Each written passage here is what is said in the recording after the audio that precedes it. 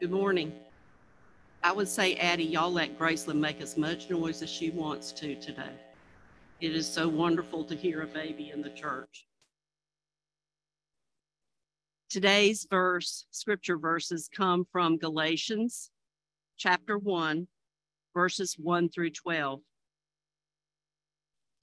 Paul, an apostle, sent neither by human commission nor from human authorities, but through Jesus Christ and God the Father, who raised him from the dead, and all the members of God's family who are with me. To the churches of Galatia, grace to you and peace from God our Father and the Lord Jesus Christ, who gave himself for our sins to set us free from the present evil age, according to the will of our God and Father, to whom be the glory forever and ever. Amen. I'm astonished that you are so quickly deserting the one who called you in the grace of Christ and are turning to a different gospel. Not that there is another gospel, but there are some who are confusing you and want to pervert the gospel of Christ. But even if we or an angel from the heaven should proclaim to you a gospel contrary to what we proclaim to you, let that one be accursed. As we have said before, so now I repeat, if anyone proclaims to you a gospel contrary to what you received, let them be the one to be accursed.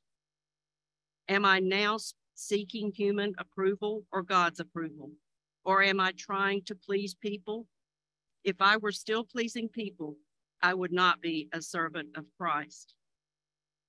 For I want you to know, brothers and sisters, that the gospel that was proclaimed by me is not of human origin, for I did not receive it from a human source, nor was I taught it, but I received it through a revelation of Jesus Christ.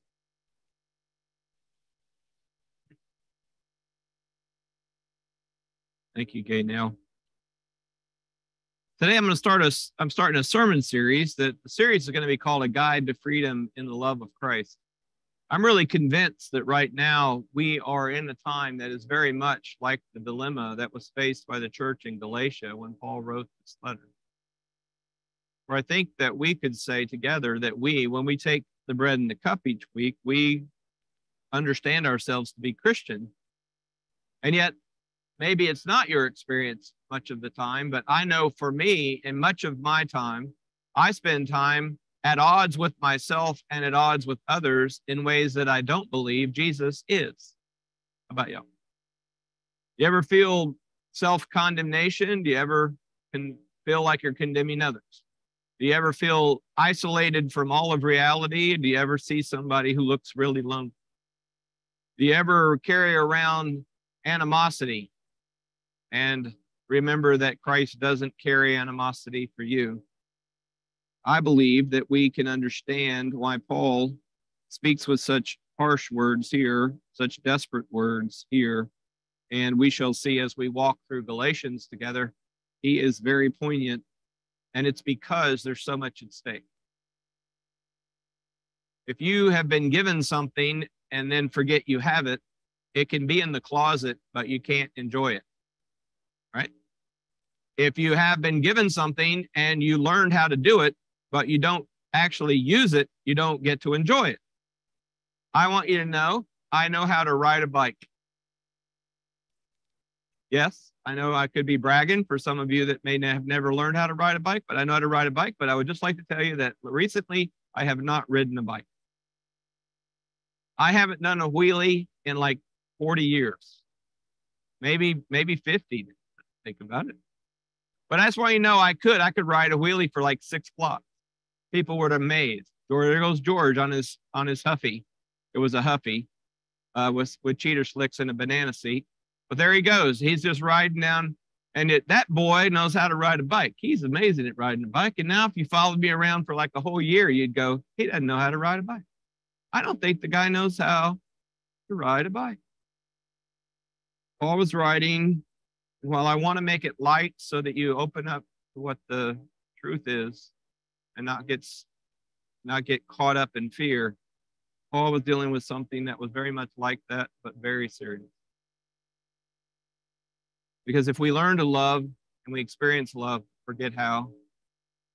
If we experience love and love others and then forget to get on the bike, it's a big deal.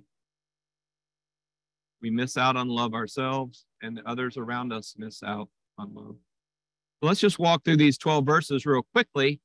And the good news is I won't try to preach everything in this book in one Sunday. You're welcome. I'm going to keep this brief compared to what we're going to unpack. Today, my goal is for you to have great hope for what it means to have freedom in the love of Christ, and that we will pay attention to when we are abandoning the gospel of Jesus. Notice when we abandon the gospel, the good news of Jesus Christ. Notice when we abandon it. We take communion every week, so we come back to it. Notice when we are abandoning it. Notice when we leave it in the closet. Notice when we don't get on and ride with the joy and the freedom that was intended for us. First, Paul says, what I give you as an apostle of Jesus Christ, not human authority. Have any of y'all been around or listened lately to all the people who claim authority? I just want you to know, as a human, I'm just tired of it. I'm tired of little sound bites telling me what I ought to think, what I ought to do, and who the good guys are and who the bad guys are, and they just have authority like they really know what they're talking about. And what we have to pay attention to, which is what Paul's helping us pay attention, is that there's a difference between the gospel that's given by God in Jesus Christ and the empires. I want to use the word empire so that you don't have to be personal. Every political power system, every home power system in your households and families, every religious power system, all empire. What's the word? Empire. Empire. Just remember, empire. There's a power system, and the people at the top are not Jesus. Got it? Empire. People at the top, not Jesus. And the people at the top tell you, if you're going to be part of what I'm talking about, you have to do what I tell you to do and say what I tell you to say, believe what I tell you to believe. So they had all the power systems who will even talk in God talk. You remember Paul, don't you? He was once called Saul. You remember what he was doing when he was Saul? Persecuting Christians. In other words, he had an authority that claimed to be God, and he, in the name of God, was causing Christians to be killed.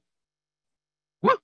Killing them because of the authority that was in the name of God. You're taking away the joy sounds. It's okay. Okay. Just know we love you. Okay. Okay. And when you think about it, Paul was killing people in the name of God, having people killed. He wasn't actually doing the killing, but he ends up taking this new gospel, this new good news, this new version of God, and he ends up getting stoned himself for preaching. There's a difference. Everybody listen, please listen. There's a difference between any empire and the good news of Jesus Christ. If it's the empire of your mommy and your daddy, you have to hate your father, mother, wife, children, brothers, sisters, yes, even your own life. If they're not in harmony with Jesus Christ, you have to say, even though you taught me certain things, I will not continue according to those teachings. If it's your political empire, you have to say, even though I may agree and disagree partly with what you're saying and disagree with it, you will not have the ultimate authority in my life. And even if it's your religion, if you end up acting out, and remember, Jesus and Paul are all clear. You must look at fruit, not talk, not yak words about God, but actually how you live your life. How you live your life in the empire is very different than how you live your life in the Spirit of Jesus. Well, he says, I didn't come by authority of any human authority. And we got to make sure that's understood. Because if I say to you, what do you believe? And you answer, this is what I believe. And I say, who taught you that? And you say, a person. And then where do you think they got it? And that person, you find out, got it from somebody, got it from somebody, got it from somebody. And then somebody ends up saying, I got it from Jesus Christ. Then let's find out if that's true. But I'm proposing to you that what Paul is saying here would be that you are now being taken away by teachings that will not trace themselves back to, nor come alive and broaden into the world through Jesus Christ. They are part of an empire. And then he says, I greet you in grace and peace. Always have us stop right now and just go, let's remember grace and peace. Grace, the word, means gift. If any authority tells you you have to do and has anything on the list, it's not grace. Y'all know those gifts that have things that come attached, right? What about those gifts that don't come until you do what you're supposed to and act like you're supposed to? I'm not saying there's not even a place for that. I actually told my sons, here's what will happen after the yard is mowed. Right? Nothing wrong with that. But Jesus Christ didn't come along and say, after you, I'll love you. He came along, he said, I want to give you a gift. Here's the gift. I love you. Here's the gift. The way you were made is the way I made you, and I love you the way you're made. If you'd stop trying to be someone else and stop trying to think that you're better or worse than someone else, we'll be together. So just from the beginning, understand grace and peace. Think about it for a minute. You're wrestling with guilt and shame? Guilt, real shame. I would just like to tell you, grace. Time for a big, deep breath. Guilt and shame.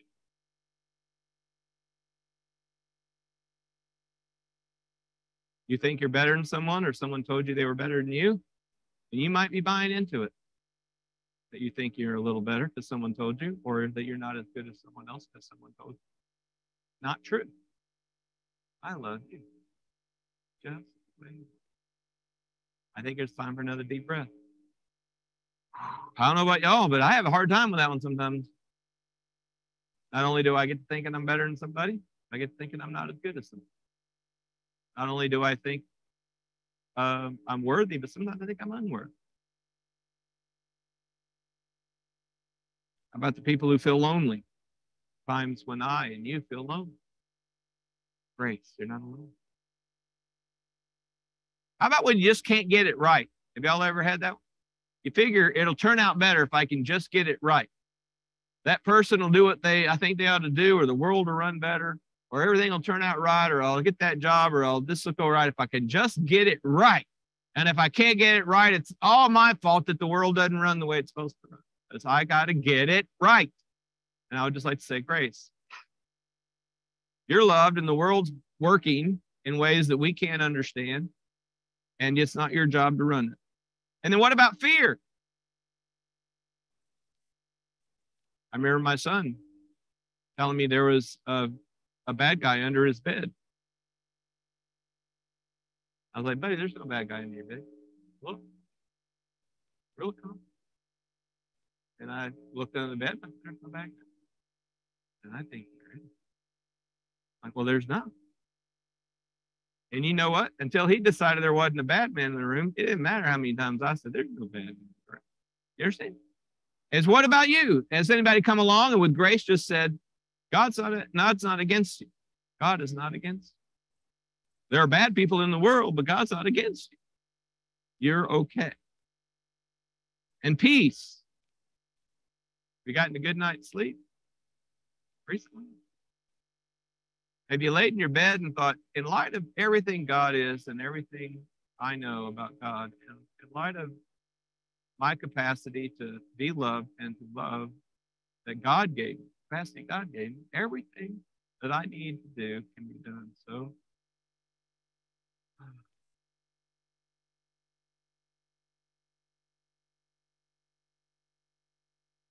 and Paul is waking up in a world in which he's noticing people he loved, people he told about Jesus, but have been experiencing the freedom from guilt and shame and animosity and loneliness and the drive to try and get it right and full of fear. And they've been released from their fears, from their guilt, from their shame, from their animosity, from their loneliness, from their drivenness to get it right. They've been released from all of that. And now they're coming back and saying, hey, wait a minute. Now we've got to do this and we've got to do that. The peace is leaving them. Notice he says, that we are to be delivered out of this present age. I think it's interesting. The Greek actually means to be delivered out of the age that is proving to be evil. What I figured out was the more I learn about myself and how the world works, the more I realize that there's things that aren't right about our world, and there are reasons those things were not right. There's history that created who I am, who my family is, who our world is, how everything works. And what has happened is it's proving to be evil. And I'll tell you what happens in people who are trapped in the empire. People who are trapped in the empire come back and say, you cannot know the truth about your history because the grace of God is not the point. You have to believe yourself to be superior and good. And so you cannot pay attention to your sin. And it's partly because they don't fully trust the grace of God. I really need to know what my life is doing in the lives of others. I need to pay attention to the way my words and actions, my consumption patterns, everything works out in other people's lives, because then I can know the truth. And inside of grace, adjust how I live, adjust how I speak, adjust how I relate, and stop being part of the empire, which is proving to be evil. And then he points out, he says, I'm astonished. And the words actually mean that you're being removed from him who gave you grace. You're being removed from the one who gave you grace. In other words, you're in grace and you have that experience, and then you're being moving out of him. You're there with your guilt forgiven, with your shame. You've heard announced that you're lovely and worthy and awesome. You've had all the animosity between you and God is gone, and the presence of Christ is with you, and you're able to discern the will of God, and your fears are gone, and you're in the midst of that, and you're losing touch with it. You're being removed from it. Y'all remember any times you were removed from your grace and peace? Whew. And I remember times when I was young and times when it wasn't that long ago. In fact, I had a call with one of my best friends in life today, and he's going through a very hard time. And he said, George, last night I was so full of anger, and I just had to wrestle in prayer. I was just so full of anger. He wanted to deal with what was going on and take aggressive action, and he had to pray and pray and pray. How's it going with you?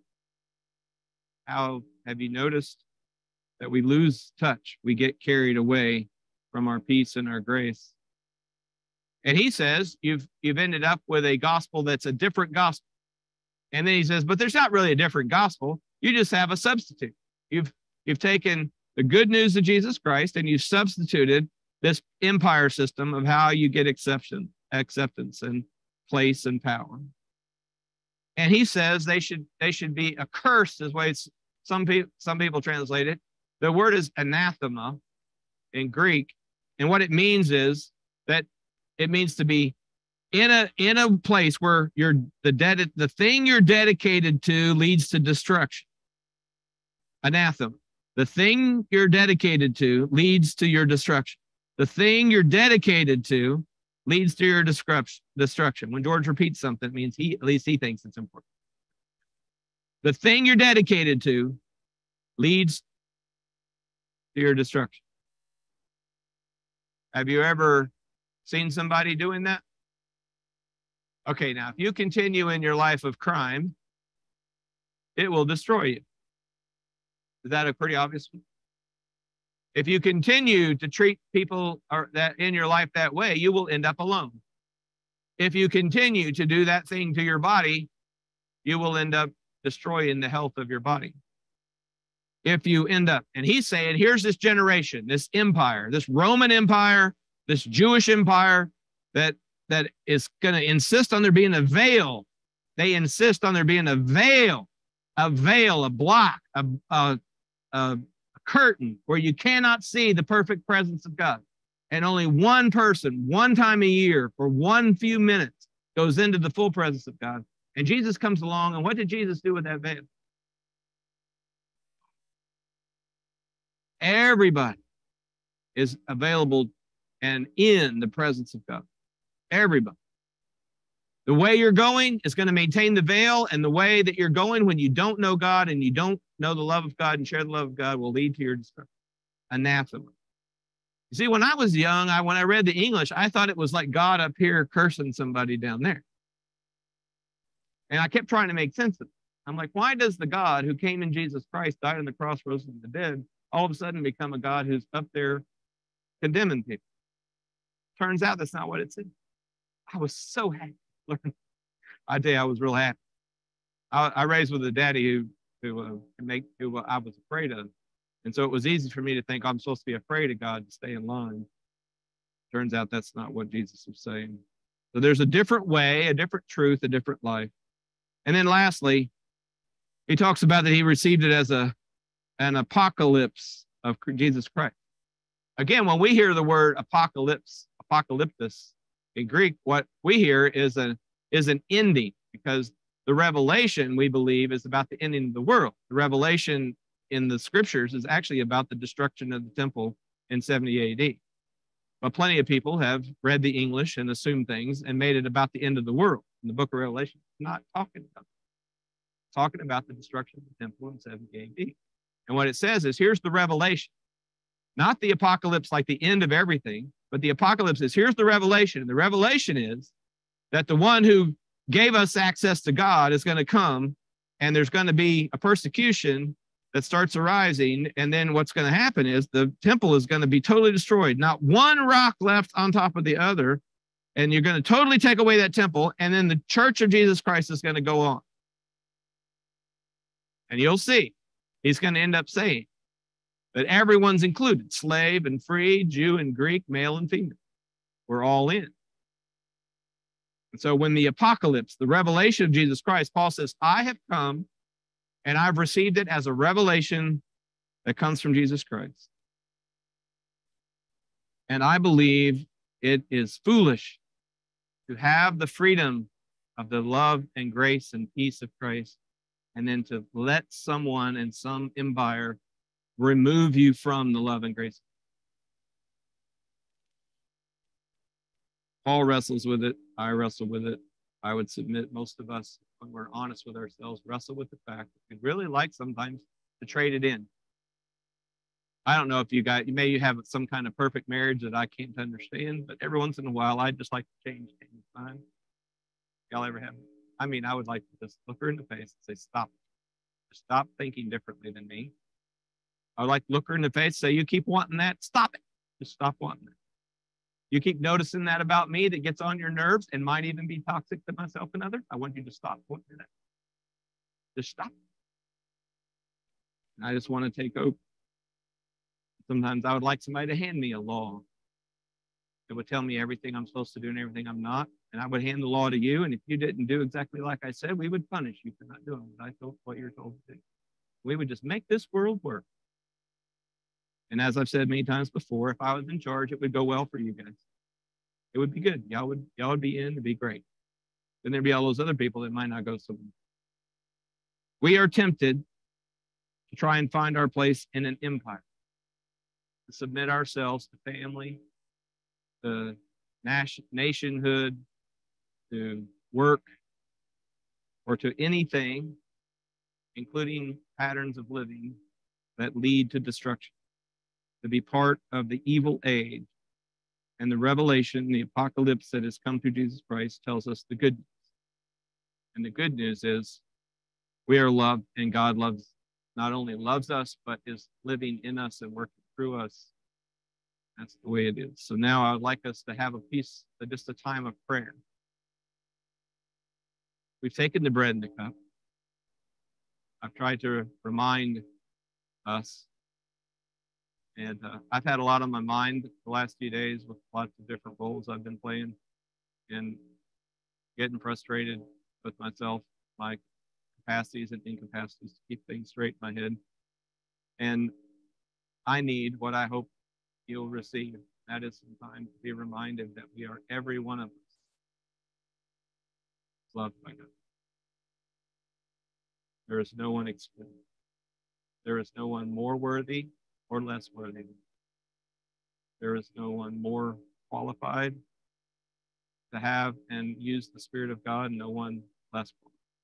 We are the ones who have been given the grace, the gift of God's love, and we have been offered peace, passes understanding that's found inside them. Let's go now and just have a moment of silent prayer, and then I'll lead us in prayer as we approach singing our hymn of commitment, which is about Jesus calling us beyond the tumult. I love the word tumult. I would just say the mess, into this grace and peace.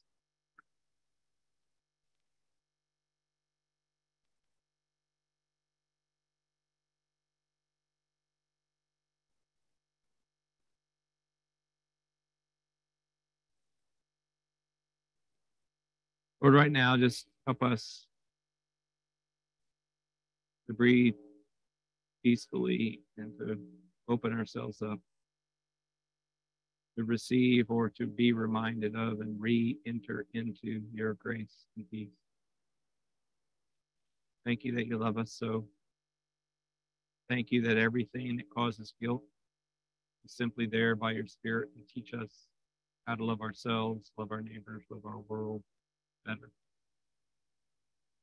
Help us remember that when we're filled with shame, some regret about who we are or how we fit in the world or don't, you want us to know that that shame comes from someone else, comes from something else other than you. You have made us as we are. We are loved as we are. It's just the person we are that can find and know your love and share it. Help us to remember that when we feel alone, that's what it is, a feeling. It's not the truth. And help us to help others know that it's not true when they're feeling lonely. That we would enter into one another's lives and become the expression of the presence of your Spirit. Help us to know your grace. You are in Jesus Christ, grace and peace. And we have Jesus.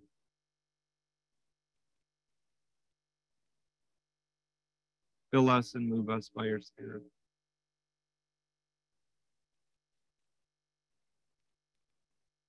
Amen.